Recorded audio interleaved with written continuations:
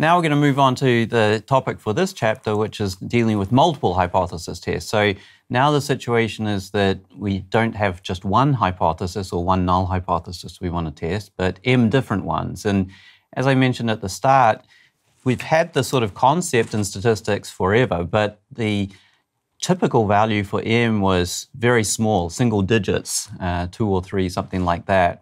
And the methods for adjusting in that situation worked pretty well. But these days, we often have situations where we want to test thousands or tens of thousands of hypothesis tests, and the complications from that become even larger.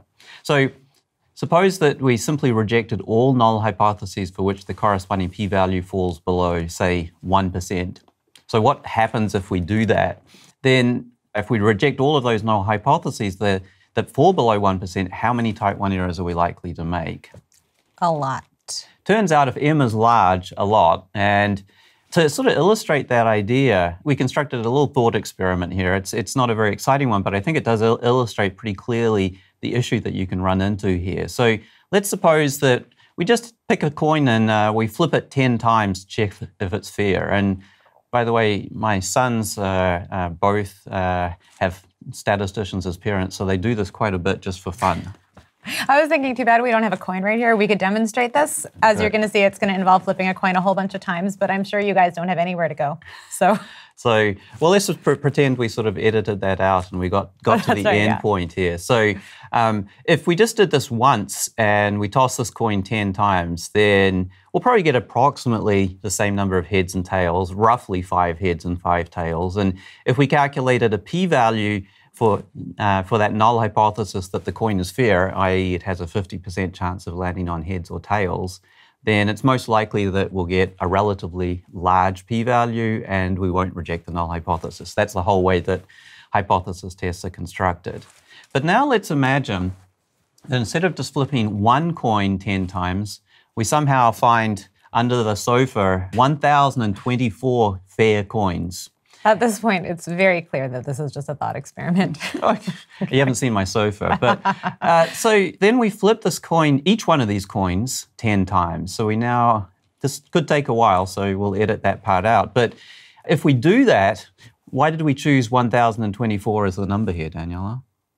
I think it's because that's 2 to the 10th, Gareth. And so the probability that if we flip one coin 10 times that we get 10 tails is exactly 1 over 1,024, 1 over 10 to the 2 to the 10. So if we flip that many coins 10 times, then on average, we would expect to get about one coin where it came tails every single time. And if we were to perform a hypothesis test on that one particular coin, we'd get a p-value of about 0.002, so a very small p-value. And why is it 0.002, Gareth?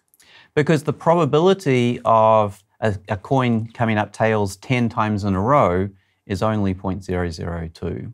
Or coming up heads 10 times in a row. So right, because it's 1 over 1024 plus 1 over 1024. There's 2 ways that we could get this extreme an outcome. Because we would be really surprised. If we think that the coin's probably fair and that's our null hypothesis, we'll be really surprised if we get 10 tails. We'd be equally surprised to get 10 heads, presumably. So that's why to get the p-value, it's 1 over 1024 plus 1 over 1024. Because we're not specifying that it's more likely to be tails or heads under the alternative. It's just not equal. So if we were to look at that one particular coin and do the hypothesis test on that coin, it's almost certain that we would end up rejecting the null hypothesis. The other coins maybe we don't reject, but the point here is that if we perform enough hypothesis tests, even when we insist on a very small p-value, it's almost certain that we'll make some, in this case, type 1 mistakes. This would be a type 1 mistake because these coins are in fact fair. The null hypothesis is true, but at least for that particular coin, we've incorrectly rejected it. And this slide here, I think, this cartoon sort of illustrates this idea pretty nicely. So I'm not sure if you can read this on the screen, but the concept here is that they perform a hypothesis test on jelly beans to check if there's a relationship between jelly beans and acne. And of course, there is no relationship between jelly beans and acne. I mean, we should probably do the experiment, Gareth. I don't like jelly beans, so I'm not going to do it. But if you want to, you can try. But in this particular cartoon, at least, they found no relationship. They had a large p-value. But then the claim was, well, maybe it's not jelly beans In particular, it's particular colors of jelly beans. So you notice here that we have exactly 20 of these cartoons corresponding to 20 different colors in the rectangular big box. And that color corresponds to 20 colors. And for 19 of those colors, they also failed to reject a null hypothesis with a p-value of 5%. But it turned out that the green jelly beans had a p-value below 5%. And so you see suddenly here that there's a newspaper story that green jelly beans are linked to acne. But the reality is we just performed a large number of hypothesis tests. Probably the null hypothesis was true in every one of them. But if we do enough, we're almost guaranteed to get one false positive.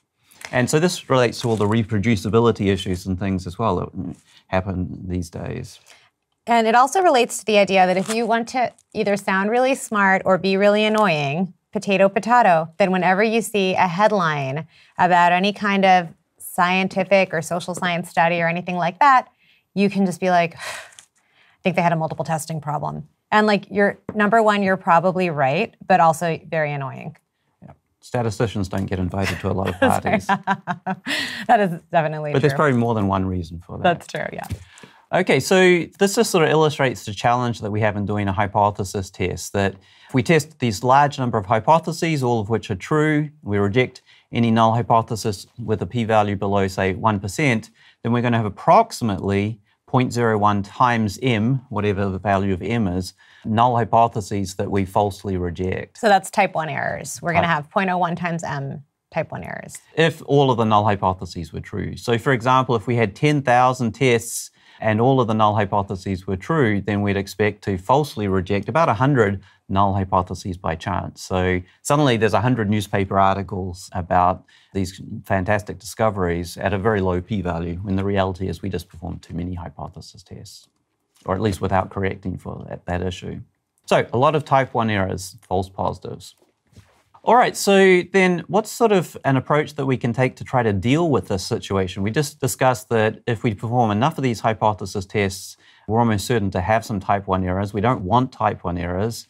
So how can we try to control for the situation where we're doing a lot of these tests? And the sort of most classical approach here is something called the family-wise error rate. And the family-wise error rate is just defined as the probability that we make at least one type 1 error. So if you think about it, if you have a low family-wise error rate, then you're saying that there's a low probability of making any type 1 errors. Sounds great, right? So this table here is just sort of an analogous table to Daniela's one that she showed us earlier. This again has sort of the 4 possible situations, the 2 possible real states of the world and the 2 possible decisions that we could make here. And the letters here just represent, if I do m of these hypothesis tests, how many of those tests fall into each of these 4 buckets. And so, for example, the bucket that we're really concerned about here is the one where HO is true, but we reject HO. That's the type 1 error. H naught. He means H naught. HO is true. So V here, the letter V here just represents the number of type 1 errors that we're making out of M hypothesis tests. So the family-wise error rate here is, by definition, the probability that V is greater than 1. So to be clear, we know how many null hypotheses we've rejected, and we know how many we haven't rejected. So we know R, and we know M minus R. And of course, we know M, which is the number of hypothesis tests we've conducted. But we don't know which column, what the values in the columns are. So we don't know the value of V, we don't know the value of S, and so on. Right. But we can, in general, calculate or at least approximate the probability that V is greater than 1, or this family-wise error rate, or we can hope to try to control what that value is. And that's what we're going to talk about now, some approaches for trying to control that family-wise error rate. And just before we go on from that, I just want to say, Gareth, in your courtroom analogy, I think that the idea here was we have M defendants, each of whom is being put on trial, and V corresponds to finding one of the defendants guilty when in fact none of them are guilty. And we would be really, presumably, we would not want to find even one of the M defendants guilty if in fact they're all innocent.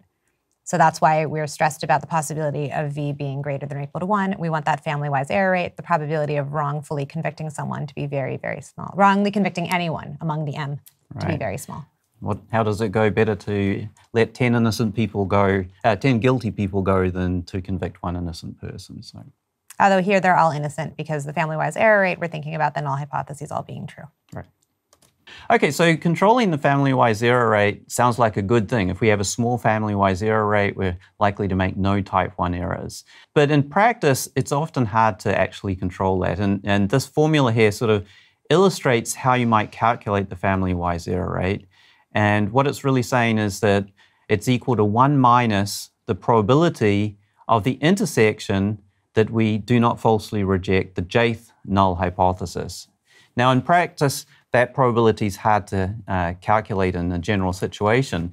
But if we simplify things and imagine that each of our hypotheses tests are independent, so that intersection becomes a product of the individual probabilities, and we assume that all the null hypotheses are true and we only reject if the p-value is less than alpha, then it's not too hard to show that that family-wise error rate is equal to this 1 minus alpha all to the m quantity.